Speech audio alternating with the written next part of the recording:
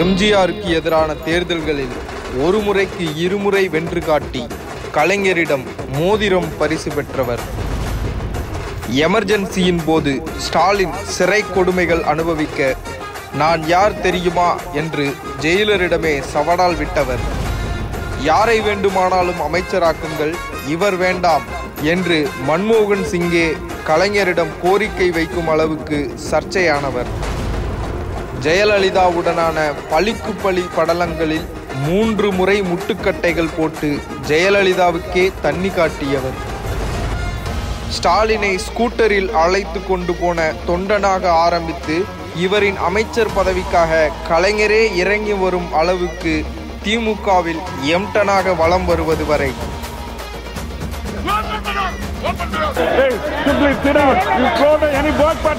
நாடாளுமன்ற உறுப்பினர் R பாலுவின் அரசியல் வரலாற்றை சொல்கிறது மிஸ்டர் தலைவர்.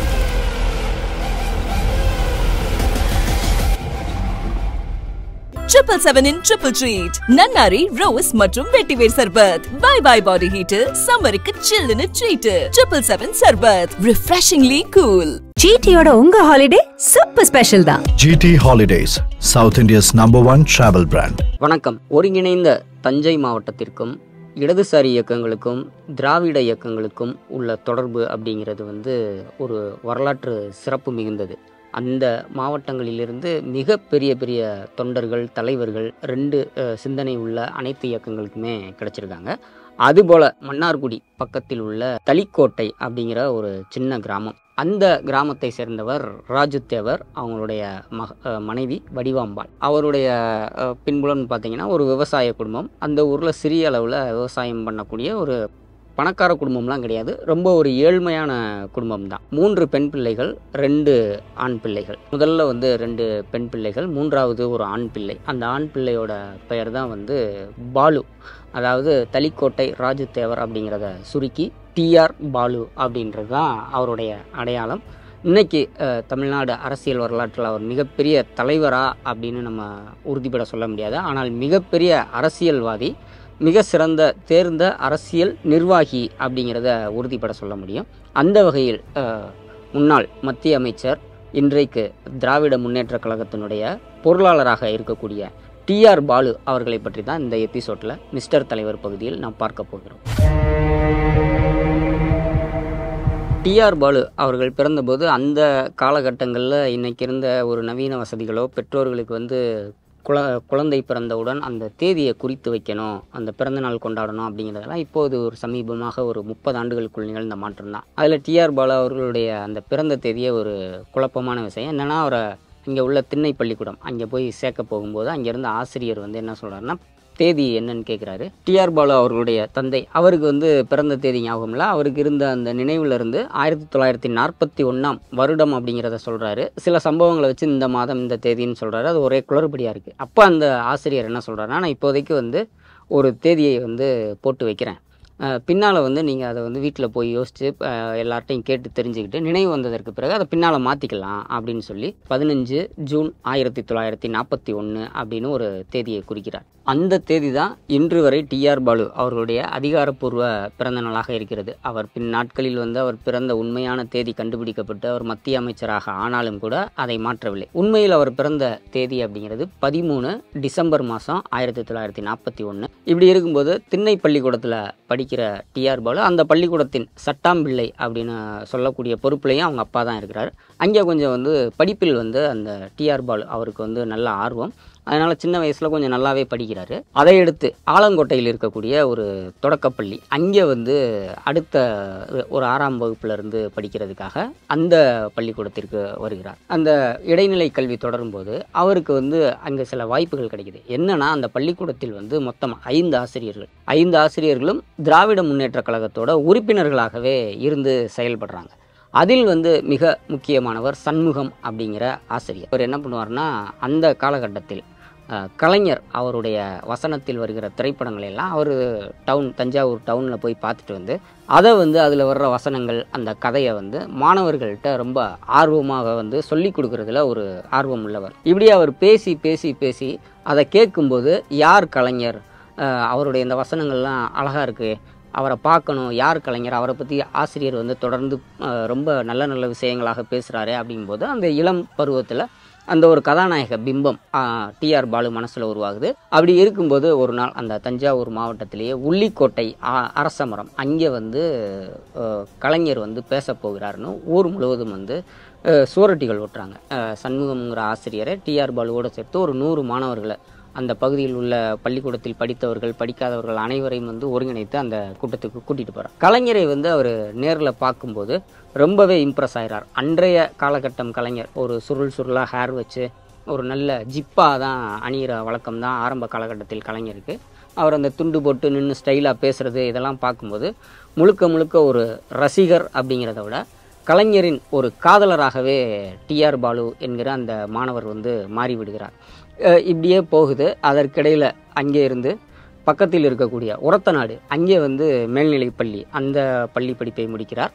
அங்கே இருக்கும்போது தான் வந்து 1956 காலகட்டத்தில் அங்கே இருந்த தங்கராஜ் அப்படிங்கிற ஆசிரியர், அவருடைய உறவினர் வங்கீஸ்வரன் ஒருத்தவர், அவர் திமுகவோட பகுதி செயலாளர், கிளை செயலாளர். அவர் வந்து மாணவர்களை வந்து உறுப்பினர் சேர்க்கும்போது 1956ஆம் ஆண்டு தான் டிஆர் பாலு அவர்கள் முதல் முறையாக திமுகவில் வந்து தன்னை வந்து உறுப்பினராக பதிவு செய்து கொள்கிறார். அந்த இடத்திலிருந்து அவருக்கும் திமுகவுக்குமான பந்தம் வந்து அதிகாரப்பூர்வமாக ஆரம்பிக்கிறது. திமுகவில் அடிப்படை உறுப்பினராக சேர்ந்த பாலு அந்த உரத்த நாட்டில் வந்து அவருடைய மேல்நிலை படிப்பையும் முடிக்கிறார். அதன் பிறகு உறவினர்கள் எல்லாம் சொல்கிறாங்க நல்லா படிக்கிறார், அதனால் சென்னையில் வந்து போய் படி அப்படின்னு சொல்லிட்டு, அதே நேரத்தில் குடும்ப சூழல் உடனடியாக வேலைக்கு போகிற மாதிரி ஒரு படிப்பாக இருக்கணும் அப்படின்னு சொல்லிட்டு சென்னை வந்து இங்கே இருக்கக்கூடிய சென்ட்ரல் பாலிடெக்னிக்கில் வந்து டிப்ளமோ படிக்கிறார். அப்போ நான் தான் சீக்கிரம் வேலைக்கு போயிடலாம் அப்படின்னு சொல்லிட்டு முடிக்கிறாரு. அதன் பிறகு நியூ காலேஜில் வந்து கணித பாடம் கூட படிக்கிறார். இது படித்து முடிச்சிட்ருக்கிற அதே காலகட்டத்தில் அவருடைய அந்த அரசியல் உறுப்பினர் பதிவை வந்து புதுப்பிக்கிறது, அரசியல் வேலைகளை வந்து ஆர்வம் எடுத்து செய்கிறது இப்படின்னு இருக்கிறார். ஒரு காலகட்டத்தில் வந்து நம்ம சென்னை ராயப்பேட்டை லாய்ட்ஸ் ரோடு அங்கேயே வந்து குடி வந்து அங்கே ஒரு சின்ன அலுவலகம் வச்சு அங்கே இருக்கக்கூடிய அப்போ வந்து சென்னையோட திமுகவோட மாவட்ட செயலாளராக இருந்தவர் R சீதாபதி, அவருக்கு கீழே 78வது வார்டு பகுதி உறுப்பினராக இணைந்து இவர் வந்து வேலை பார்க்க ஆரம்பிக்கிறார். திமுகவில் கட்சி வேலைகள் ஒரு புறம் நடந்து கொண்டிருக்கிறது. அதோடு சேர்த்து திருவள்ளுவர் மன்றம்னு ஒன்று நடத்துகிறார். அண்ணா ஆர்ட்ஸ் அகாடமி, அண்ணா கலை இலக்கிய கழகம்ன்ற மாதிரி ஒரு அமைப்பையும் வைத்து நடத்துகிறார்.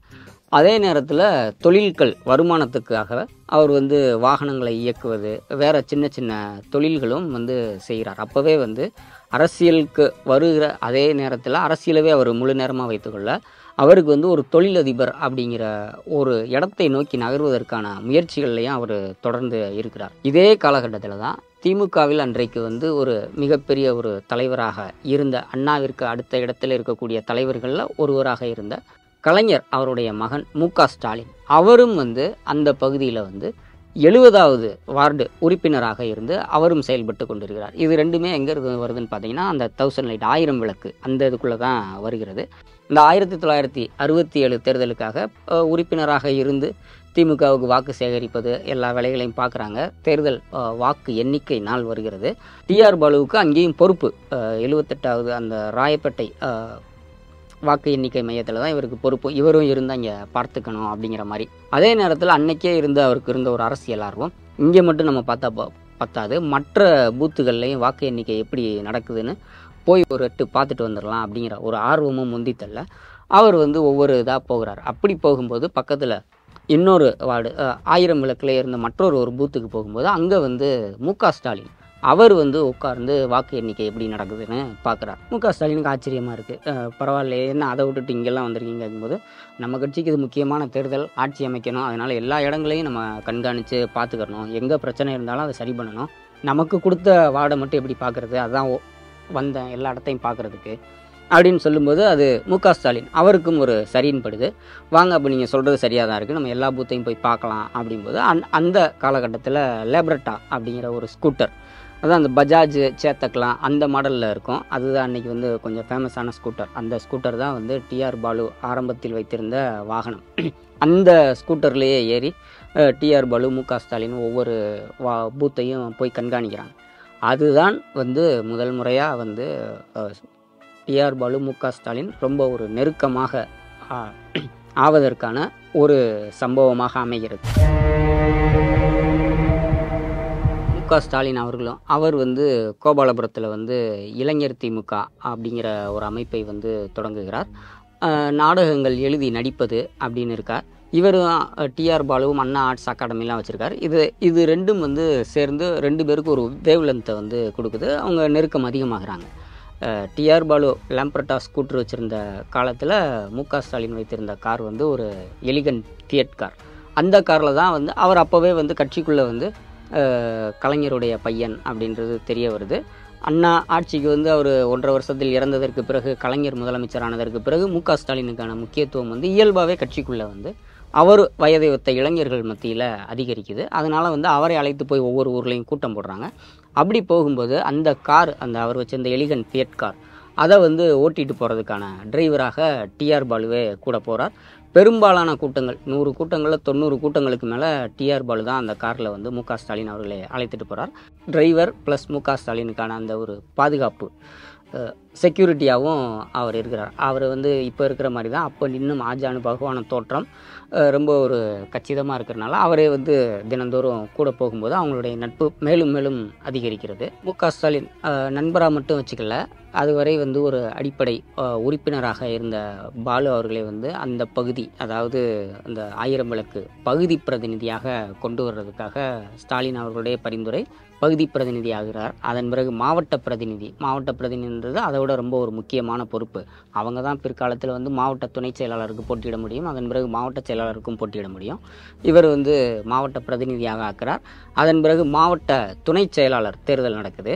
இந்த துணை செயலாளர் தேர்தலில் அன்றைக்கு இருந்த மாவட்ட செயலாளர் R சீதாபதி அவர் வந்து அவருடைய அணியை வந்து வெற்றி பெற வைக்கணும்னு பல இடங்களில் இது பண்ணுறாரு. அவருடைய ஆள்தான் மாவட்ட துணை செயலாளராக வரணுன்றதுக்காகவும் அவர் ரொம்ப முயற்சி பண்ணுறார்.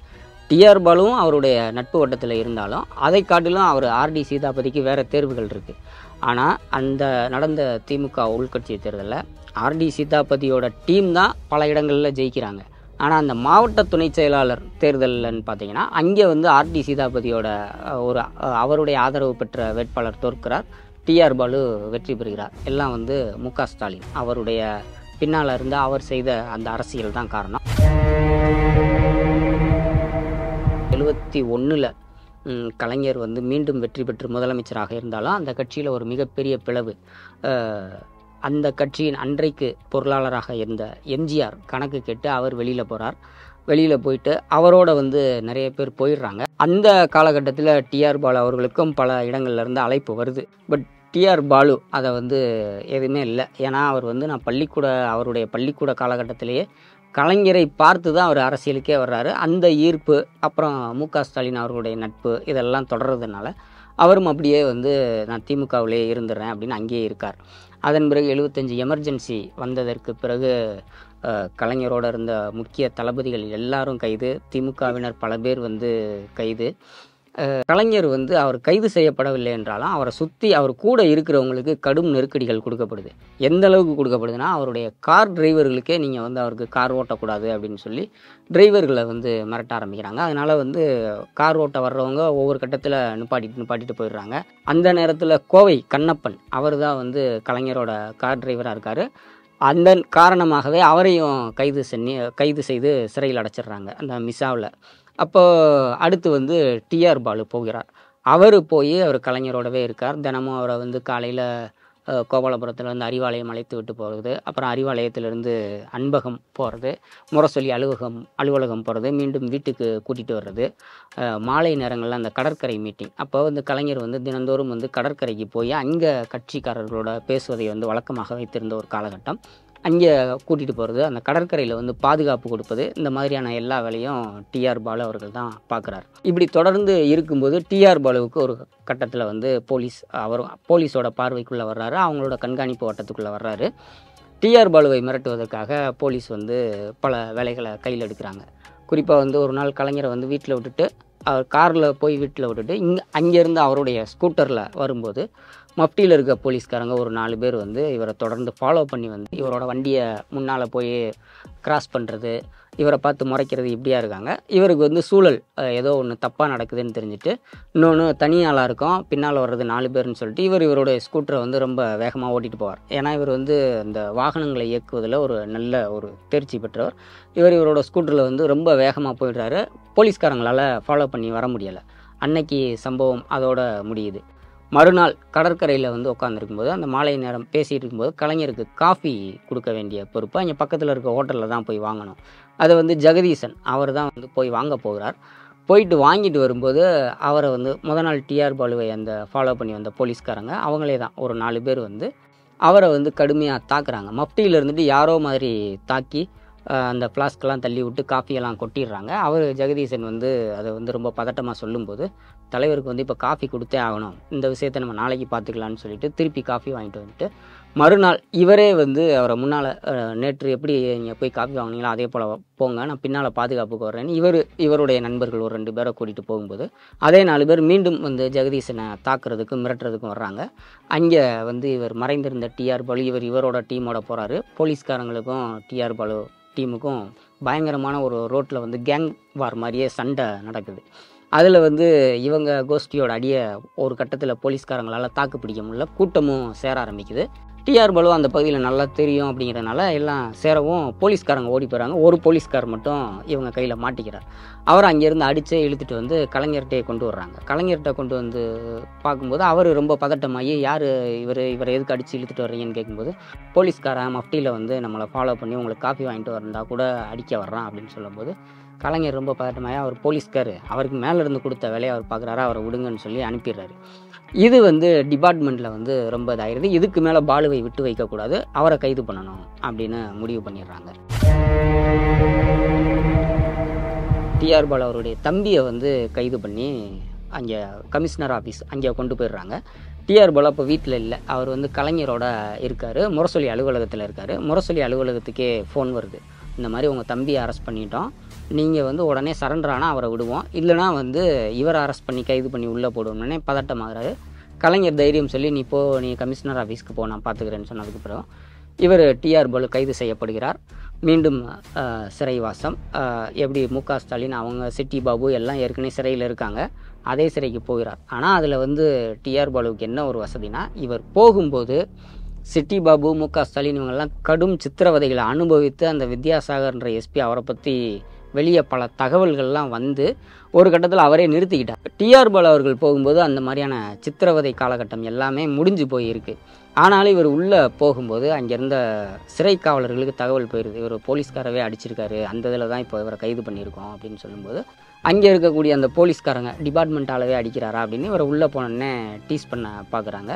அதற்காக அடிக்கடி சோதனை போடுவது, இந்த டேபிள்லேயே காத்திருக்க வைக்கிறது அப்படின்னு சொல்லி பல இது பண்ணும்போது இவர் இயல்பாகவே கோவத்தில் என்ன ரொம்ப பண்ணுறீங்க, என்ன அதான் எத்தனை இடத்துல சோதனை பண்ணுவீங்கன்னு கேட்கும்போது அங்கே இருக்கக்கூடிய மகாலிங்கம் அப்படிங்கிற காவலர் எங்களே மிரட்டுறியா, உள்ளே போய் கேட்டுப்பாரு என்னென்ன நடந்திருக்குன்னு, அப்போ தெரியும் நாங்கள் யார் அப்படின்னு அவர் சொல்லும்போது டிஆர் பாலுவும் சளைக்காமல் மகாலிங்கம் நீ என்னைய மிரட்டி பார்க்குறியா, வெளியில் இருந்த ஆட்கள்கிட்ட கேட்டுப்பாரு வெளியில் என்ன நடந்துச்சுன்னு, நான் யாருன்னு அவங்க சொல்லுவாங்க அப்படின்னு சொல்லும்போது அங்கே ஒரு சூழல் வருது. எமர்ஜென்சி சென்னை திமுகவினருக்கு நடைபெற்ற கொடுமைகள் அப்படின்னாலே அதில் தவிர்க்க முடியாத பெயர் அந்த வித்யாசாகர் அப்படிங்கிறது. அவர் வந்து அப்போயும் அங்கே தான் இருக்கார். அவர் வந்து டிஆர் பாலு வந்து தனியாக வந்து என்னை பார்க்க சொல்லுங்கன்னு சொல்லும்போது டிஆர் பாலுவுக்கு அழைப்பு வருது. அங்கே இருக்கக்கூடிய MK ஸ்டாலின்லேருந்து சம்பந்தம்லேருந்து சிட்டி பாபுலேருந்து எல்லா பேரும் என்ன நினைக்கிறாங்கன்னா முரசொலி மாறன் கூட அங்கே தான் இருக்கார், இன்றைக்கி டிஆர் பாலுவையும் கடுமையாக தாக்க போகிறாங்க அப்படின்னு நினைக்கிறாரு. ஆனால் அவருக்கு வந்து வித்யாசாகர் வந்து அப்படி எதுவும் அடிக்கலை. அவர் ரொம்ப மரியாதையாக பேசிட்டு வெளியில் வர்ற தகவல்கள்லாம் பொய், நான் வந்து உள்ளே அவங்கள சித்திரவதை பண்ணலை, எனக்கு விருப்பமும் இல்லை, மேலேருந்து வந்த சில உத்தரவு இங்கே வேறு சிலர் தான் பண்ணாங்க, நான் பண்ணலை அப்படிங்கிற மாதிரி ஒரு தன்னிலை விளக்கம் தான் கொடுக்குறாரு. அது வந்து மற்ற அந்த சிறைக்குள்ளே இருந்த சிட்டி பாபு MK ஸ்டாலின் முரசொலி மாறன் எல்லாருக்கும் ஆச்சரியம், எங்களையெல்லாம் அடித்து அவ்வளோ சித்திரவதை பண்ணால் உன்கிட்ட வந்து இவ்வளவு சகஜமாக பேசி அனுப்பிச்சா என்னையா பண்ணன்னு கேட்குறாங்க. இவர் நானும் ஒன்றும் பண்ணலை, அவர் வந்து தன்னிலை விளக்கம் தான் கொடுக்குறாரு அப்படின்னாங்க. அதன் பிறகு அந்த சிறை வாழ்க்கை சுமூகம் ஆயிடுது. இவர் சிறைக்கு வரும்போது அவருடைய மனைவி ரேணுகா தேவி அவங்க வந்து அப்போ மாசமாக இருக்கிற நேரம் சிறையில் இவர் ஓராண்டு காலம் சிறையில் இருக்கிறாரு. அந்த காலகட்டத்தில் தான் அவங்களுக்கு குழந்தையே பிறந்து சிறையில் தான் போய் அந்த குழந்தையை காட்டுறாங்க. அந்த குழந்தை தான் வந்து இன்றைக்கி இருக்கக்கூடிய தொழில்துறை அமைச்சர் டிஆர்பி ராஜா. 1982 அப்போ வந்து திமுகவில் உள்கட்சி தேர்தல் தொடங்குகிறது. திமுகவோட மாவட்ட செயலாளர்களுக்கான தேர்தலும் அந்த உள்கட்சி தேர்தலெல்லாம் நடைபெறும். இந்த முறை வந்து டிஆர் பாலு வந்து சென்னை மாவட்டத்தோட மாவட்ட செயலாளராக ஆகணும் அப்படிங்கிறத முடிவு பண்ணிடுறார். ஓரளவுக்கு பகுதி செயலாளர்களை டிஆர் பாலு அவர்களும் வந்து சரி செய்துட்டாலும் 2 வாக்குகள் கம்மியாக இருக்குது. அந்த வேலையை கையில் எடுத்துக்கொண்டு அந்த 2 ஓட்டுகளை பெற்றுக் கொடுத்தது MK ஸ்டாலின் அவர்கள் தான். அப்போ ஆட்சி அதிமுக ஆட்சி, முதலமைச்சர் எம்ஜிஆர். அந்த காலகட்டத்தில் ஒரு இடைத்தேர்தல் வருதுன்னா அதை திமுக வந்து பெரிதாக எடுத்திருக்க மாட்டாங்க. ஆனால் அண்ணாநகர் இடைத்தேர்தலுக்கு என்ன ஒரு முக்கியத்துவம் அப்படின்னு பார்த்தீங்கன்னா, இங்கே ஏன் இடைத்தேர்தல் வந்ததுன்னா, அது கலைஞர் வெற்றி பெற்று அவர் எம்எல்ஏவாக இருக்கிற தொகுதி. அப்போ வந்து அவர் வந்து அந்த பதவியை எம்எல்ஏ பதவியை ராஜினாமா செய்ததை அடுத்து அண்ணாநகர் தொகுதிக்கு இடைத்தேர்தல் வருகிறது. மாவட்ட செயலாளர் இப்போ டிஆர் பாலு. கலைஞருக்கு எப்படியாவது அந்த தொகுதியை வந்து திருப்பி நம்ம ஜெயிச்சிடணும் அப்படின்னு சொல்லிட்டு அவருடைய ஆசை. மிக ஒரு நெருக்கடியான காலகட்டம். அதிமுகவை பொறுத்தவரை ஒட்டுமொத்தமாக அரசு எந்திரமும் சரி, அமைச்சர்களும் சரி, எல்லாமே வந்து உள்ளே இறங்கி வேலை பார்க்குறாங்க.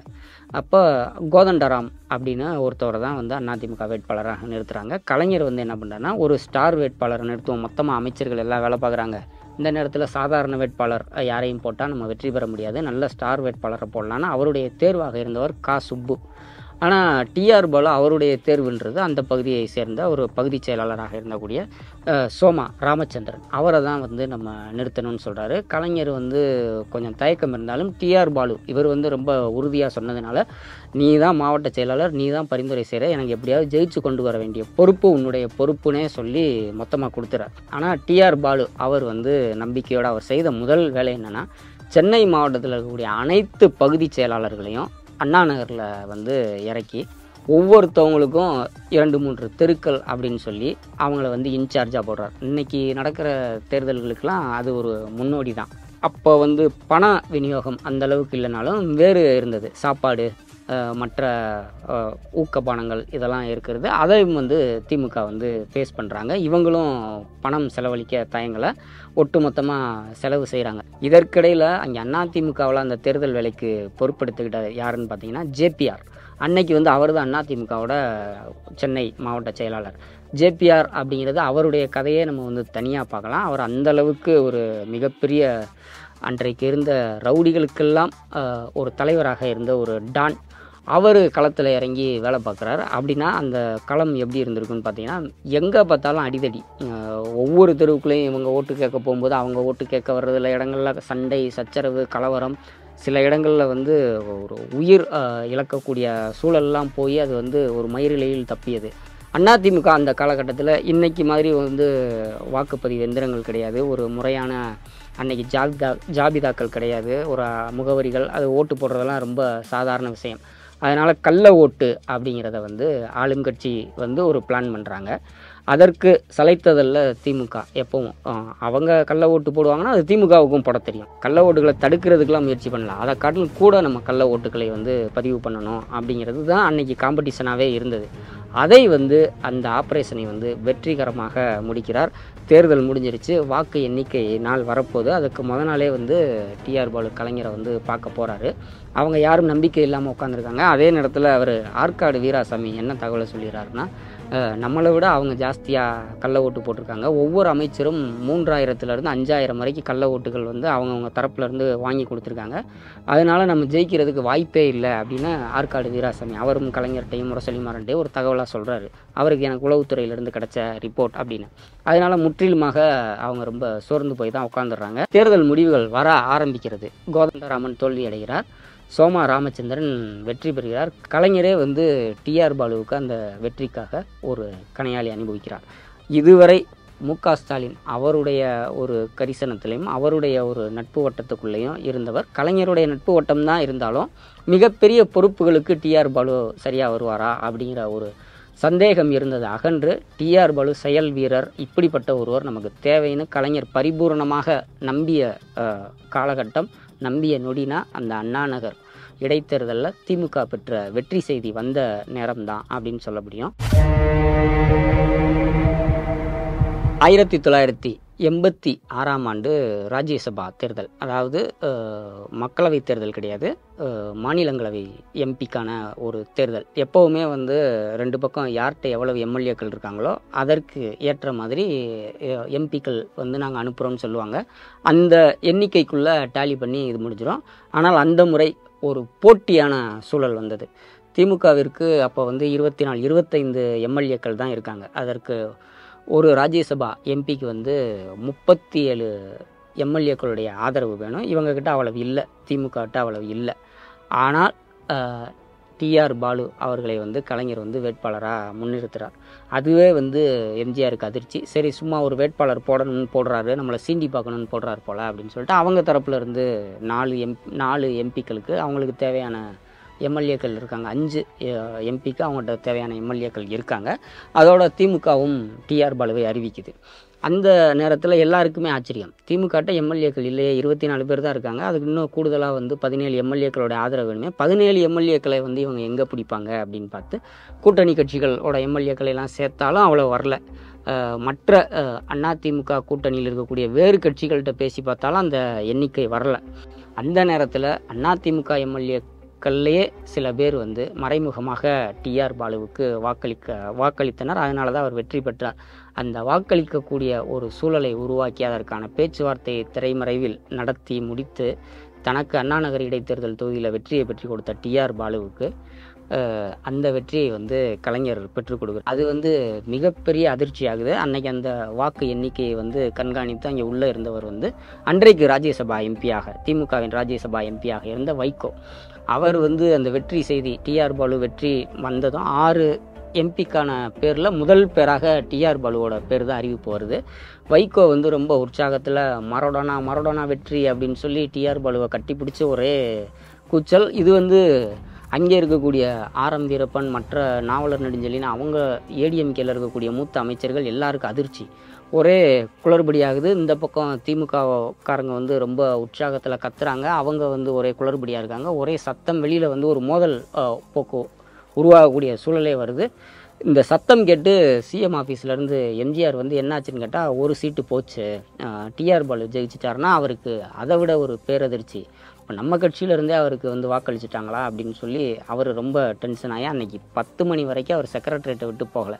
அங்கே இருந்தக்கூடிய தேர்தல் அதிகாரிகள், மூத்த அமைச்சர்கள் எல்லாரையும் கூப்பிட்டு இது எப்படி நடந்தது, நம்ம கட்சிக்குள்ளே நமக்கு இவ்வளவு துரோகிகள் இருக்காங்களா, என்னையை மீறி ஒன்று நடக்குதா, இப்போ கலைஞருக்கு வந்து இங்கேயும் ஆட்கள் இருக்காங்களான்னு அவர் அதிர்ந்து போன ஒரு சம்பவம்.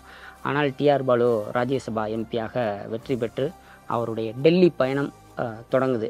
அப்போ இருந்து டெல்லியின் முகம் அப்படின்னு பிற்காலத்தில் R பாலு அறியப்பட்டு காரணம், இன்று வரை திமுகவின் டெல்லி முகமாக இருப்பவர் முரசொலி மாறனுக்கு பிறகு வேற யாரும் வரல, R பாலு தான் அங்கே வந்து பாஸ் அப்படிங்கிற மாதிரி இருக்கார். அதற்கு முதல் விதை வந்து 86 இந்த வெற்றியின் மூலமாக தான் விழுந்தது. அந்த 96 to 99 வரைக்கும் பார்த்தீங்கன்னா இந்திய நாடாளுமன்றத்துக்கு ஒரு மிக குழப்பமான ஒரு காலகட்டம். யாருக்கும் அறுதி பெரும்பான்மை கிடக்கல, ஒரு தொங்கு பாராளுமன்றம் தான் அமையுது.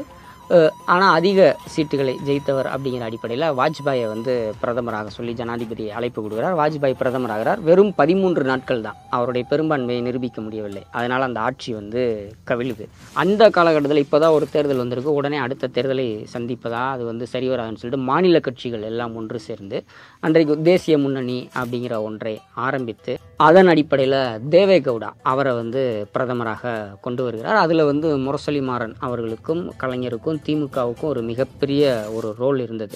தேவேகவுடாவோட அந்த அமைச்சரவையில் R பாலு அவர்கள் முதல் முறையாக மத்திய அமைச்சராகிறார். அப்போ தான் வந்து இயற்கை வாயு மற்றும் மரபுசாரா எரிசக்தி துறை அமைச்சர் அப்படின்னு சொல்லி R பாலு வந்து முதல் முறை அமைச்சராகிறார்.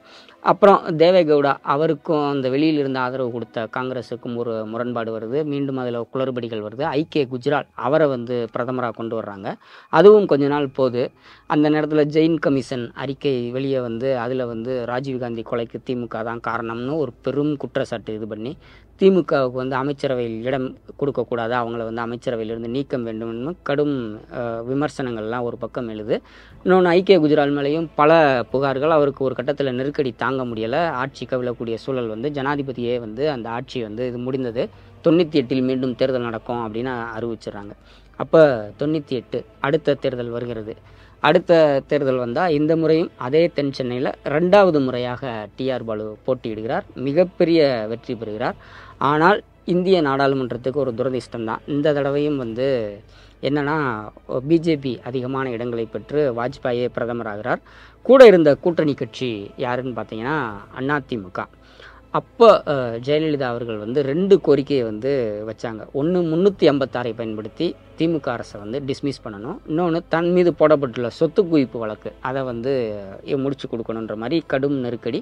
வாஜ்பாயினால் அதை ஒரு கட்டத்தில் பண்ண முடியலை.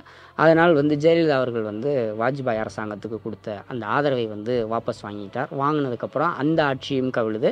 அது இவர் வாபஸ் வாங்கின உடனே திமுக ஆதரவு கொடுத்தது. இருந்தாலும் அந்த ஆட்சியும் போய் மீண்டும் 99 ஒரு நாடாளுமன்ற தேர்தல், 96 ஒரு நாடாளுமன்ற தேர்தல், 98 ஒரு நாடாளுமன்ற தேர்தல், 99 ஒரு நாடாளுமன்ற தேர்தல். இந்த முறை திமுக பிஜேபி கூட்டணி மிகப்பெரிய வெற்றி பெற்று வாஜ்பாய் வந்து ஒரு மீண்டும் பிரைம் மினிஸ்டர் ஆகிறார்.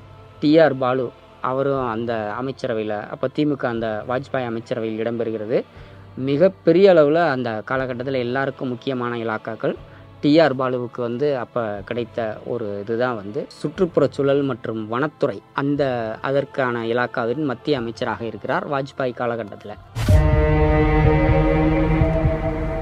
ஆட்சி 2001 மாதிரி இங்கே மாநிலத்தில் வந்து திமுக ஆட்சி பறிபோய் விடுகிறது. ஜெயலலிதா அவர்கள் முதலமைச்சர் ஆயிடுறாங்க. அதே காலகட்டத்தில் இங்கே மாநிலத்தில் ஆட்சி இழந்தாலும் மத்தியில் வந்து ரொம்ப பவர்ஃபுல்லாக இருக்குது திமுக. அப்போ டிஆர் பாலு அவர்கள்ட்ட இருந்த துறை தான் சுற்றுப்புற சூழல் மற்றும் வனத்துறை. இந்த பதவியை வைத்து கொண்டே ஜெயலலிதா அவர்களுடைய பல கனவுகளை வந்து அடித்து நொறுக்கியவர் டிஆர் பாலு தான். என்னன்னா, அப்போ ஜெயலலிதா அவர்கள் வந்தவுடன் முதல்ல செஞ்ச காரியம் என்னன்னு பார்த்தீங்கன்னா, கலைஞரை வந்து அந்த நள்ளிரவில் கைது பண்ணது 2001. அந்த காலகட்டத்தில் அவர் இங்கேருந்து கலைஞரை வந்து வெப்பேரி போலீஸ் ஸ்டேஷன் கூப்பிட்டு போய் அங்கேருந்து ஒரு 2 மணி நேரங்கள் சென்னைக்குள்ளே சுற்றிட்டு அதன் பிறகு இங்கே நம்ம ஓமந்தூரார் அரசினர் தோட்டம், இன்றைக்கி இருக்கக்கூடிய ஓமந்தூரார் மல்டி ஸ்பெஷாலிட்டி ஹாஸ்பிட்டல், அதுக்குள்ளே தான் அன்றைக்கி சிபிசிஐடி ஆஃபீஸ் இருந்தது. அங்கே கூப்பிட்டு போகிறாங்க. டிஆர் பாலு அன்னைக்கு வந்து சென்ட்ரல் மினிஸ்டர், அவரும் முரசொலி மாறனும் அந்த சம்பவ இடத்துக்கு வந்து நேராக அந்த சிபிசிஐடி ஆஃபீஸ் போய் டிஆர் பாலு அங்கே அந்த போலீஸ்காரங்களோட போட்ட சண்டை, ஓப்பன் த டோர் அப்படின்னு சொல்லி கத்தி, I am central minister, open the door, இந்த மேலே கை வைக்கிற வேலையெல்லாம் வச்சுக்காதன்னு போலீஸோட கடுமையாக தகராறு பண்ணுவார். அந்த வீடியோக்களும் இன்னைக்கு வந்து யூடியூப்லாம் இருக்கு.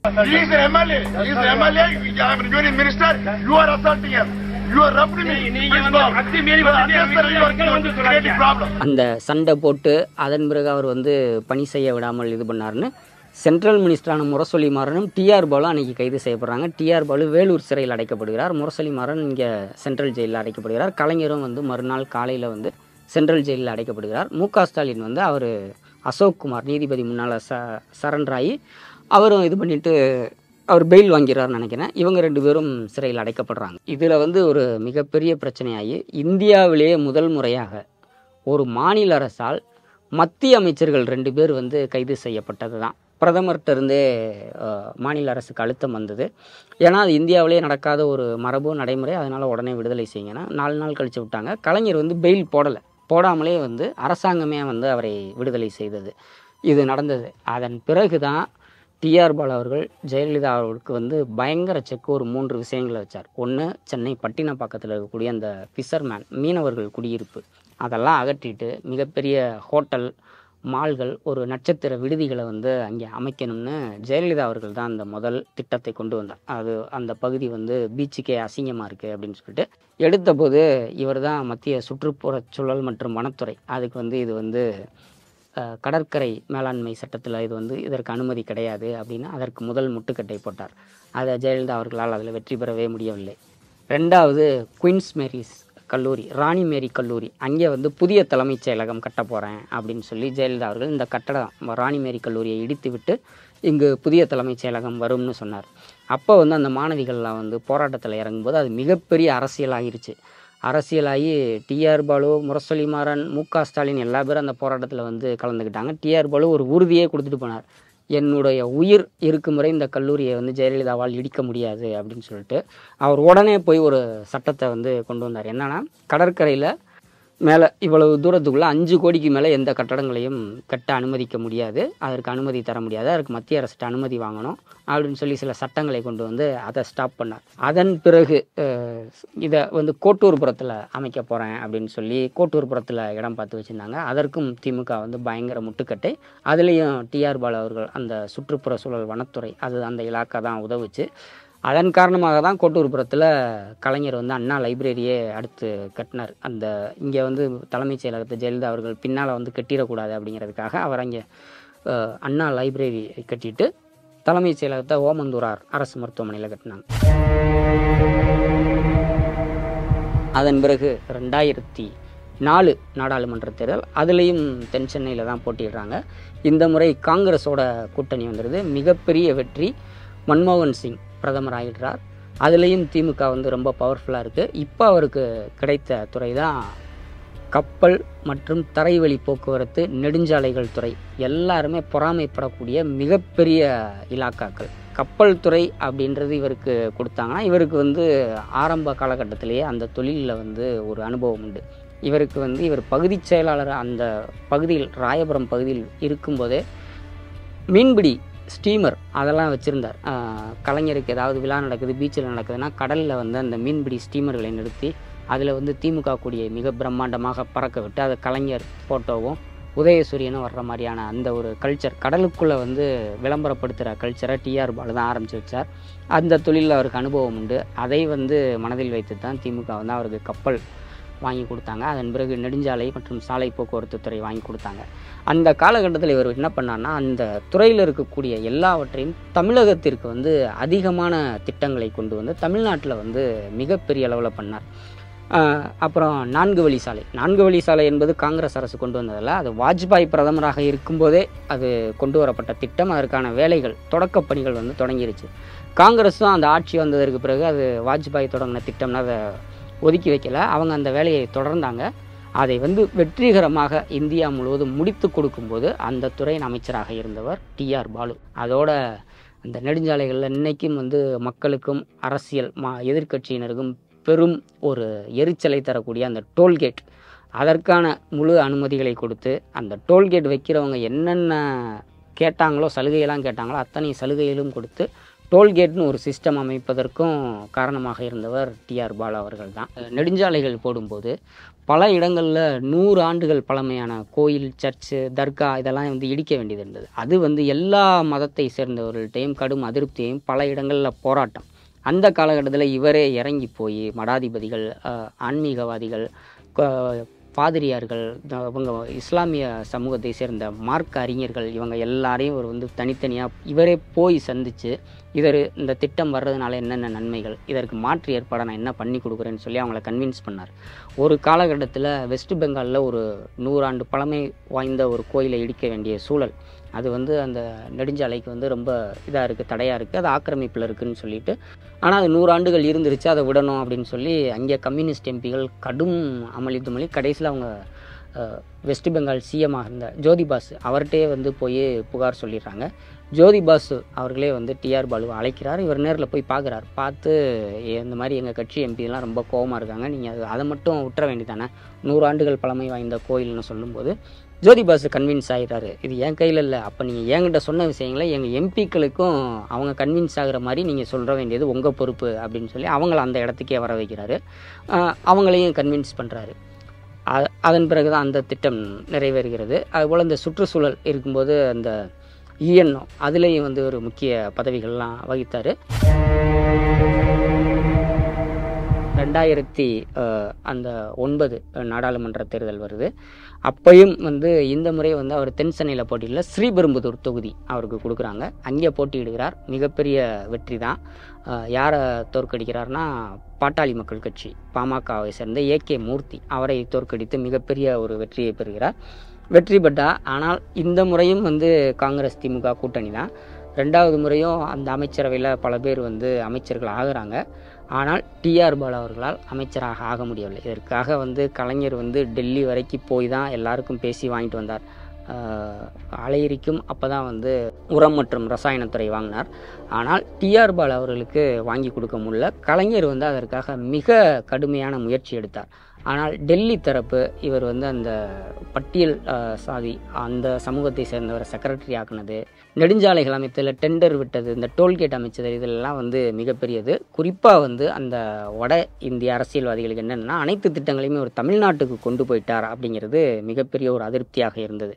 அதனால் வந்து பிரதமர் மன்மோகன் சிங் அவர்களே, சோனியா காந்தி அவர்களுடைய வாய்ஸ் தான் அது, அதை தான் மன்மோகன் சிங் சொன்னார். அவர் நீங்கள் யாருக்கு வேணாலும் அமைச்சர் பதவி கேளுங்க, டிஆர் பாலுவுக்கு மட்டும் தயவு செய்து கேட்காதீங்க அப்படின்னே அவர் சொல்லி, அது அன்றைக்கு பத்திரிகைகள்லாம் மிக பெரிய செய்தியாக வந்திருந்தது. அது அவருடைய அரசியல் வாழ்க்கையில் ஒரு சின்ன சர்க்கிள் அப்படிங்கிறது எந்தவித சந்தேகமும் கிடையாது. அப்போ ரயில்வே போர்டு உறுப்பினராகவும் திமுகவோட நாடாளுமன்ற குழு தலைவராகவும் தொடர்ந்தார். இந்த முறை அவருடைய ஃபேவரட் தொகுதியான தென் சென்னையிலையும் போட்டியிடல, ஸ்ரீபெரும்புதூர்லையும் போட்டியிடல, மாறாக தஞ்சாவூரில் தொடர்ந்து அங்கே பழனி மாணிக்கம் வந்து இவரை போலவே, இவர் எப்படி தென் சென்னையில் ஜெயிச்சாரோ ஸ்ரீபெரும்புதூரில் ஜெயிச்சாரோ, அதுபோல் அங்கே தொடர்ந்து 4 முறை 5 முறை ஜெயிச்சுட்டு இருக்கிற எஸ்எஸ் பழனி மாணிக்கம் அவர் போட்டியிட்ட அந்த தொகுதியில் இவர் தஞ்சாவூர் மக்களவை தொகுதியில் போய் போட்டியிட்டார். அது குறிப்பாக வந்து பழனி மாணிக்கம் அவர்கள் வந்து கனிமொழியோட ஆதரவாளராக பார்க்கப்பட்டவர், டிஆர் பாலு MK ஸ்டாலின் அவருடைய ஆதரவாளராக பார்க்கப்பட்டவர். அதே நேரத்தில் ஸ்ரீபெரும்புதூர் தொகுதியை அப்போ வந்து திமுகவில் இணைந்த ஜெகத் ரட்சகன் வந்து கேட்டிருந்தார், அவருக்கு கொடுக்க வேண்டிய சூழல். அதனால் ஸ்ரீபெரும்புதூரை ஜெகத் ரட்சகன் அவர்களுக்கு கொடுத்துவிட்டு டிஆர் பாலு அவர் வந்து அங்கே போய் தஞ்சாவூரில் போட்டியிட்டார். அது உள்கட்சிக்குள்ளேயே எஸ்எஸ் பழனி மாணிக்கம் அவருடைய ஆதரவாளர்கள் மத்தியிலையும் கடும் எதிர்ப்பு, திமுகவுக்குள்ளேயும் அது பல பேருக்கு பிடிக்கல. இன்னொன்று, அந்த காலகட்டத்தில் டிஆர் பாலு மட்டும் தோல்வியடையவில்லை, திமுக சார்பில் போட்டியிட்ட அனைவருமே தோற்றுப்போனார்கள். 27 பேர் தோத்தாங்க. எல்லாரும் தோற்ற போது டிஆர் பாலு அவரும் தோற்றுப்போனார். அதன் பிறகு மீண்டும் 2019 நாடாளுமன்ற தேர்தல், இந்த முறை அவர் ஸ்ரீபெரும்புதூருக்கே வந்து வெற்றி பெற்று இப்போவும் திமுகவோட ஒரு நாடாளுமன்ற குழு தலைவராக தொடர்ந்து கொண்டிருக்கிறார். டிஆர் பாலு அவர்கள் சென்னைக்கு வந்து ஒரு லெம்ப்ரட்டா ஸ்கூட்டர் அவர் வாழ்க்கை தொடங்கியிருந்தாலும் அதன் பிறகு அவர் மிகப்பெரிய வளர்ச்சியில் அடைந்து இன்றைக்கி வந்து பல நிறுவனங்களுக்கான ஒரு தொழிலதிபர் தான், மிகப்பெரிய தொழிலதிபர்னால் அவர் வந்து இந்த அமைச்சர்கள்லாம் ஆனதற்கு பிறகு வந்து அவர் ஆரம்பிக்கப்பட்ட தொழில்கள் என்பதை விட அவருக்கு ஆரம்பத்திலிருந்தே அரசியலையும் தொழில் அப்படிங்கிறதையும் ரெண்டையும் வந்து சரிசமமாக பிரித்து வச்சு அந்த இரட்டை குவாரியில் ஒரு இரட்டை குதிரையில் ஒரு வெற்றிகரமான சவாரி செய்தவர் தான். அது அவர் பிற்காலத்தில் அரசியலில் மேலும் பெரிய பொறுப்புகளுக்கு போகும்போது அந்த தொழில் சாம்ராஜ்யங்களும் மிகப்பெரிய அளவில் பண்ணாங்க. அது பிற்காலத்தில் வந்து பார்த்திங்கன்னா king institute, king chemical industry, Kings power corporation, மீனம் ஃபிஷரிஸ், ராஜம் ரியல் எஸ்டேட், இப்படின்னு பல நிறுவனங்கள் உருவானது. அதுபோக அங்கே தஞ்சாவூரில் லோக்கல் கேபிள் சேனல் நடத்துறதுலேருந்து பல தொழில்கள் வந்து பெருகியது. அதை வந்து அவங்களோட ஃபேமிலி ஆட்கள் பார்த்துருக்காங்க. இந்த இதில் அவருக்கான ஒரு மிகப்பெரிய கரை அப்படின்னு ஒன்று இருக்குது. அப்படின்னு பார்த்திங்கன்னா தஞ்சாவூர் வடசேரி அந்த கிராமத்தில் அந்த கிங் கெமிக்கல்ஸ் நிறுவனம் அவங்க போயிட்டு எரிசாராய ஆலை அதை தொடங்கும்போது அந்த மக்கள் வந்து கடும் எதிர்ப்பு தெரிவித்தாங்க. அது அதற்கான இடம் அல்ல, அங்கே வந்து வாழ்வாதாரம் பாதிக்கப்படும் அப்படின்னு பிரச்சனை கிளம்பிய போது அப்போ இவர் வந்து சென்ட்ரல் மினிஸ்டர், போலீஸ் ஃபோர்ஸ் இறங்கி அங்கே வந்து அந்த கிராமத்தை வந்து ஒரு சூறையாடின விதமாக தான் தடியடி நடத்தப்பட்டது. அது எந்த அளவுக்கு அந்த மக்கள் மத்தியில் ஒரு மன பாதிப்பை ஏற்படுத்தி இருக்கிறது அப்படின்னு பார்த்தா, இன்றைக்கு வரைக்கும் அந்த தடியடி நடத்தப்பட்ட சம்பவத்தை வந்து நினைவில் வைத்து அந்த வடசேரி கிராமத்தில் வந்து கருப்பு கொடி ஏற்றுவது வந்து அவங்க வந்து இது பண்ணுறாங்க. அது வந்து டிஆர் பாலு அவர்களுடைய அந்த தொழில் சாம்ராஜ்யம் அரசியல் வாழ்க்கையில் விழுந்த ஒரு கரை அப்படிங்கிறதுல மாற்று கருத்தே கிடையாது. அவருடைய குடும்பம் அப்படின்னு பார்த்தீங்கன்னா அவருடைய 2 மனைவிகள், முதல் மனைவி ரேணுகா தேவி, 2வது மனைவி வந்து பொற்செல்வி. இவங்க 2 பேரும் அது வந்து ஒன்றும் ஒளிவு மறைவாகவோ ரகசியமாகவோ அவருடைய தேர்தல் எலெக்ஷன் அஃபிடவிட்லேயே வந்து அதை தெரியப்படுத்துகிறார். 3 மகன்கள், மூத்தவர் பேர் வந்து ராஜ்குமார், அதுக்கப்புறம் டிஆர்பி ராஜா, அதன் பிறகு டிஆர்பி செல்வகுமார். 2 மகள்கள், ஒருவர் பேர் காஞ்சனா, இன்னொருவர் பேர் மனோன்மணி. இந்த 5 பிள்ளைகள். அதில் டிஆர்பி ராஜா அவர்கள் பற்றி தெரியும். அவர் வந்து திமுகவில் வந்து ஒரு 15-20 ஆண்டுகளுக்கு முன்பு வருகிறார். வந்து அந்த ஐடி விங் வேலைகளை தான் அவர் முதல்ல ஆரம்பத்தில் எடுத்து செஞ்சிட்டு இருந்தார். இன்னைக்கு வந்து எப்படி வந்து MK ஸ்டாலின் அவருடைய வளர்ச்சியோட டிஆர் பாலு அவருடைய வளர்ச்சி இணைந்து வந்ததோ அந்த மாதிரி உதயநிதி அவருடைய அரசியல் வளர்ச்சியோடு சேர்ந்து டிஆர்பி ராஜா அவருடைய அரசியல் வளர்ச்சியும் வருது. இதே நேரத்தில் டிஆர் பாலு அவருக்கு கலைஞருடைய மறைவிற்கு பிறகு திமுகவின் செயல் தலைவராக MK ஸ்டாலின் ஆகி அதன் பிறகு தலைவராக வந்த அந்த தேர்தலில் வந்து டிஆர் பாலு அவர்களுக்கு கொடுக்கப்பட்ட கிடைத்த ஒரு அடுத்த லெவல் அரசியல் ஏற்றம்னு பார்த்தீங்கன்னா திமுகவின் பொருளாளர் அப்படிங்கிற ஒரு பொறுப்பு கிடைத்தது. அதற்கு முன்பு அவர் தலைமை கழக செயலாளராக இருந்தார். இப்போ டிஆர்பி ராஜா, இவருடைய மகன் டிஆர்பி ராஜா, அவரும் அவருக்கு 3 முறை வெற்றி பெற்றிருந்தாலும் அமைச்சர் பதவி அப்படிங்கிறது ஒரு எட்டாக்கனியாக இருந்தது. அதுவும் இப்போ அண்மையில் அவர் தொழில்துறை அமைச்சர் பொறுப்பு கொடுக்கப்பட்டுள்ளது. அதிலும் டிஆர் பாலு அவருடைய அந்த ஒரு பரிந்துரையும் அவருடைய ஒரு அழுத்தமும் MK ஸ்டாலின் அவர்களுக்கு தொடர்ந்து கொடுக்கப்பட்டதன் விளைவு தான் அந்த தொழில்துறை அமைச்சர் பதவி டிஆர்பி ராஜா அவருக்கு கிடைத்துள்ளது. அவருடைய திறமையை நம்ம குறைச்சி மதிப்பிட முடியாது. இப்போ அவரும் அமைச்சராகி விட்டதுனால மினிஸ்டரில் தனியாக டிஆர்பி ராஜா அவர்களை பற்றி பார்க்கலாம். 2024 நாடாளுமன்ற தேர்தலுக்காக எப்படி அனைத்து அரசியல் கட்சிகளும் இந்தியா முழுவதும் எதிர்நோக்கி காத்திருக்கிறதோ அதுபோல் டிஆர் பாலு அவர்களும் காத்திருக்கிறார். நிச்சயமாக அவருக்கு ஸ்ரீபெரும்புதூர் தொகுதியே கிடைக்கும்ன்றது எந்த சந்தேகமும் கிடையாது. அதில் அவர் வெற்றி பெறுவதும் உறுதி. ஆனால் மத்தியில் எந்த ஆட்சி அமைகிறதோ அந்த சூழலை பொறுத்து ஒருவேளை மத்தியில் திமுக கூட்டணி அங்கம் வகிக்கக்கூடிய ஆட்சி வந்தால் நிச்சயமாக டிஆர் பாலு அவர்களும் மத்திய அமைச்சராகவே மீண்டும் பணியாற்றக்கூடிய ஒரு சூழல் ஏற்படும். டிஆர் பாலு அவர்களை பொறுத்தவரை தமிழகத்தில் அவர் மக்கள் செல்வாக்கு பெற்ற அரசியல் தலைவரா என்றால் அது நிச்சயமாக அவரை அந்த பட்டியலில் சேர்க்க முடியாது. ஆனால் தமிழகத்தில் மட்டுமல்ல, இந்திய அரசியலிலும் திமுகவின் அரசியல் பயணத்திலும் மிகச்சிறந்த அரசியல் ஆளுமை, மிக கைத்தேர்ந்த ஒரு அரசியல் ஆளுமை, திறமையான அரசியல் ஆளுமையா டிஆர் பாலு என்றால் அதில் 1% கூட சந்தேகமில்லை. அவர் மிக சிறந்த அரசியல் ஆளுமை என்பதில் மாற்று கருத்தும் யாருக்கும் இருக்க முடியாது. நன்றி, வணக்கம்.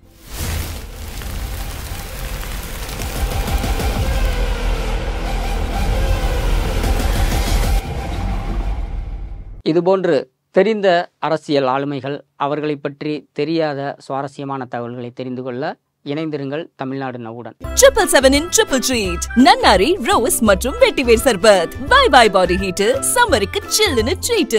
777 சர்பத், ரிஃப்ரெஷிங்லி கூல். GTயோட உங்க ஹாலிடே சூப்பர் ஸ்பெஷல் தான். GT Holidays, South India's #1 travel brand.